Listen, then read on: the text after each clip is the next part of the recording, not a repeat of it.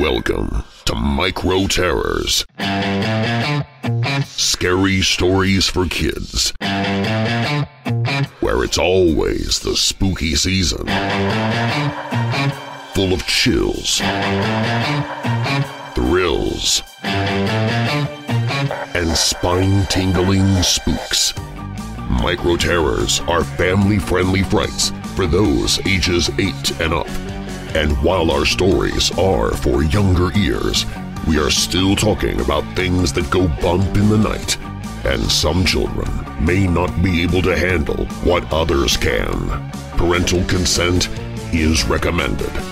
Now, for tonight's Micro Terror.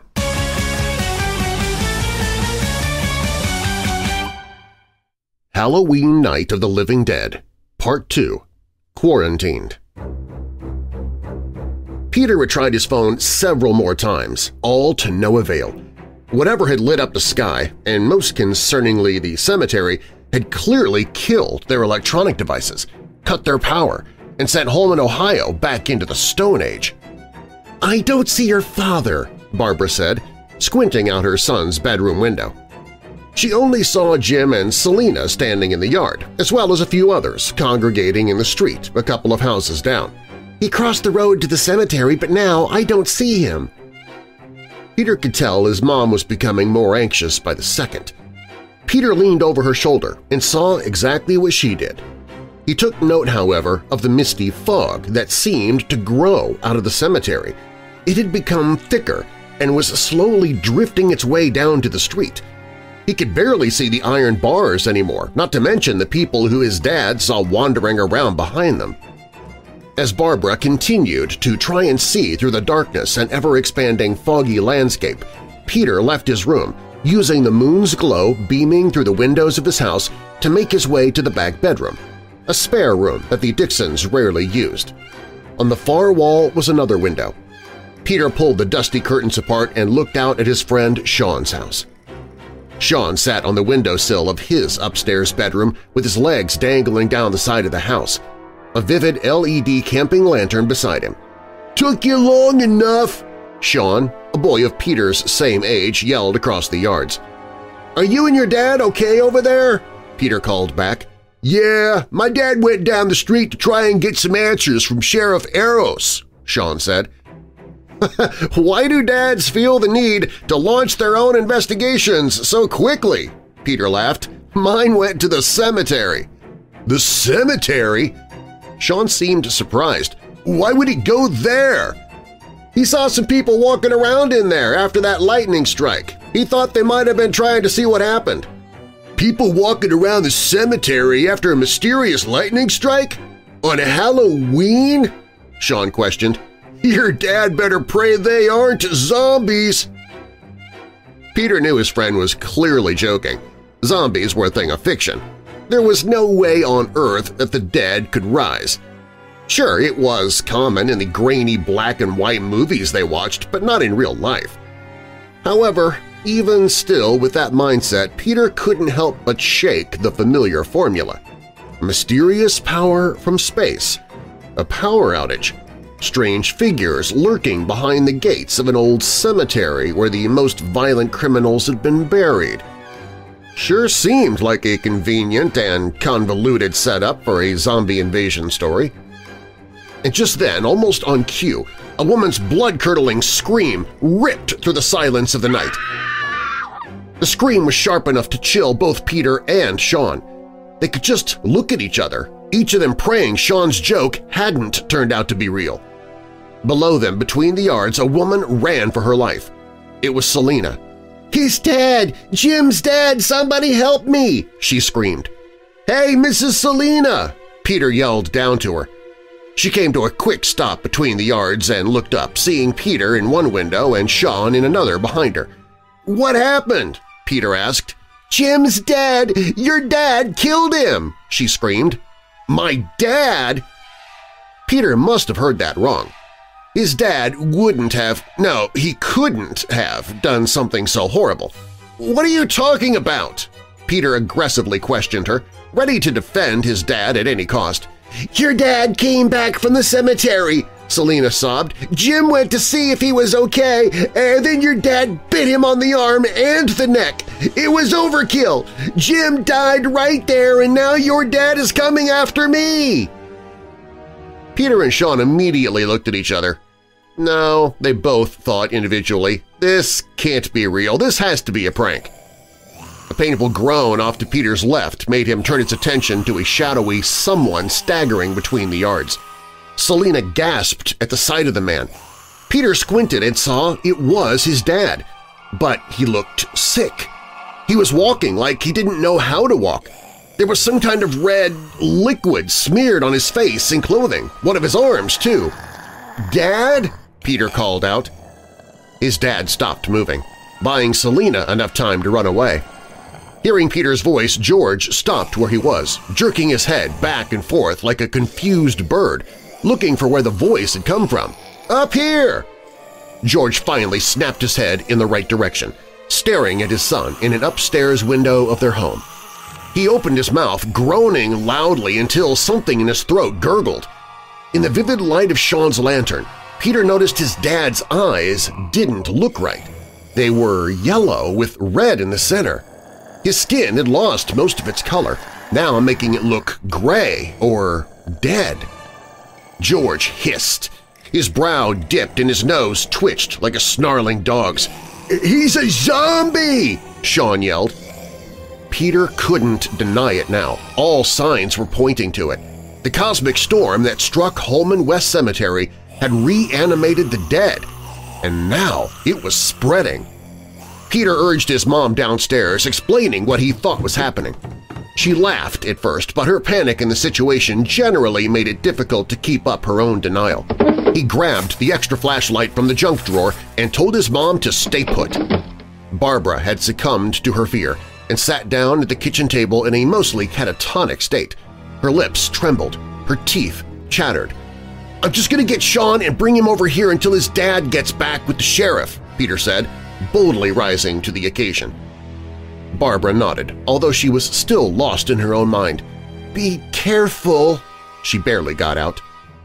Peter rushed to the back door and peered through its small glass window.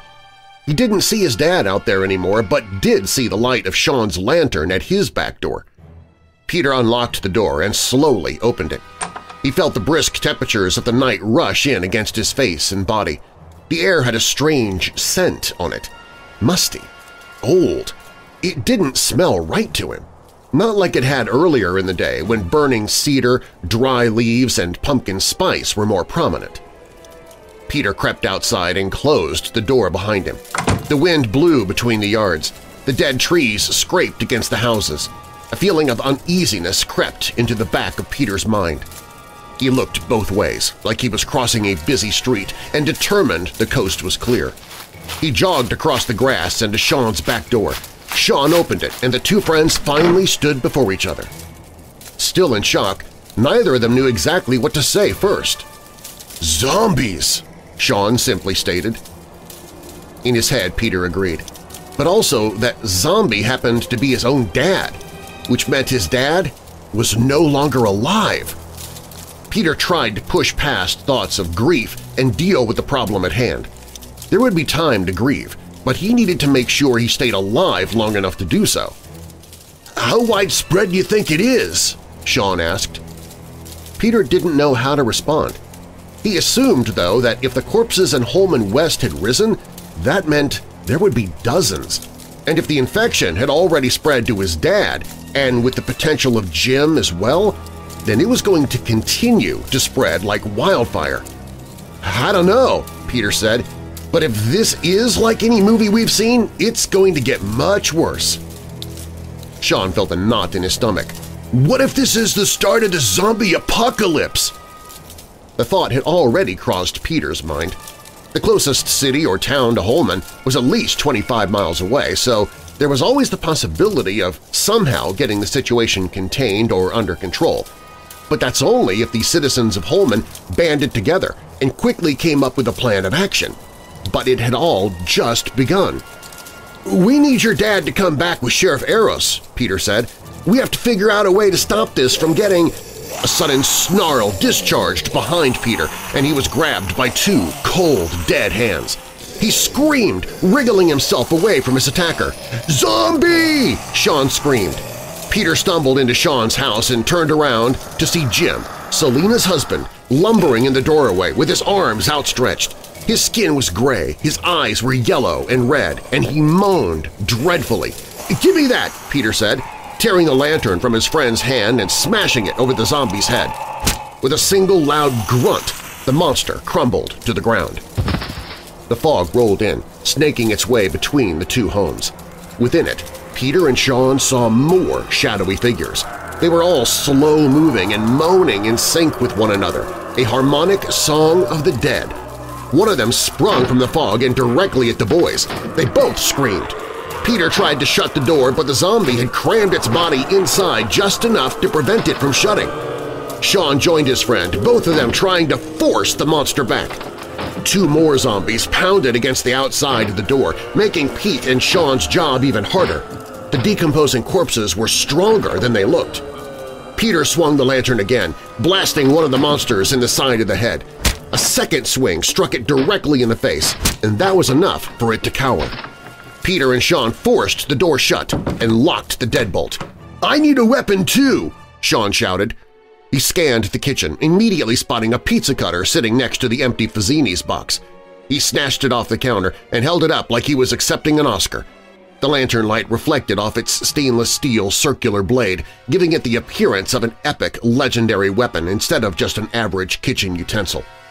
Peter nodded, agreeing that Sean's weapon of choice somehow seemed right. Lanterns and pizza cutters were going to have to do the trick. Through the house, the boys heard the front door open, although rather loudly. "Dad!" Sean called out, running from the kitchen to the adjoining living room. But he stopped dead in his tracks when he saw what had really entered the house. And it shouldn't have been that much of a surprise. Zombies. 4 of them flooded in, their ghastly wails and harrowing groans chilling the boys to their bones. Peter wasted no time. He lunged at the closest zombie, smacking it against one side of its head and then the other. He finished it off by coming straight down on the top of its head. The zombie collapsed, but the problem was far from over. There were still 3 more. Sean stiffened up in fear, unable to bring himself to assist in the undead onslaught. His pizza cutter remained idly raised over his head. Peter smashed another one until it was incapacitated on the floor, and then went straight for a third. Peter was filled with berserker-style aggression, smashing zombies left and right with the lantern, and as soon as the 4th and final one was down, Peter dashed out the front door to make sure the coast was clear, if only for a few minutes to regroup. What happened next in Holman happened fast. Beneath the reanimated walking corpses and screams of the citizens, the sky erupted in a blue glow, giving the illusion of daytime for only a brief moment. But within that moment, spiraling lights shot down all around the outskirts of Holman, like squiggling bolts of lightning and connected like a chain. Then, like magic, a blanket of translucent light flooded back up into the sky to the original point of origin and created what could only be described as a force field. Holman had been cut off, quarantined. It wasn't for a few more surreal moments that Peter saw something else. Something in the sky, within the mystical enclosure, was suspended silently in the air directly above Holman. And it didn't take a genius to recognize what it was. A zombie invasion was already an unbelievable event on its own, so why not add a flying saucer from outer space to the mix? Tune in next week for Part 3 of our 4-week Micro Terrors Halloween event, Halloween Night of the Living Dead. Thank you for listening to Micro Terrors. Join us each Saturday for another scary story. For more fun, visit our website at microterrors.com, where we will also have spooky games you can print out and play, like wicked word searches, mysterious mazes, and more.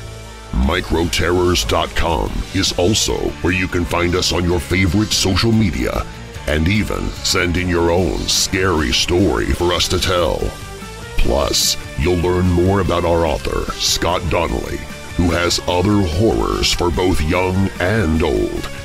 I hope you'll join me again soon for Micro Terrors, Scary Stories for Kids. Hey Weirdos! Be sure to click the like button and subscribe to this channel and click the notification bell so you don't miss future videos.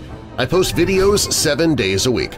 And while you're at it, spread the darkness by sharing this video with someone you know who loves all things strange and macabre. If you want to listen to the podcast, you can find it at WeirdDarkness.com/listen.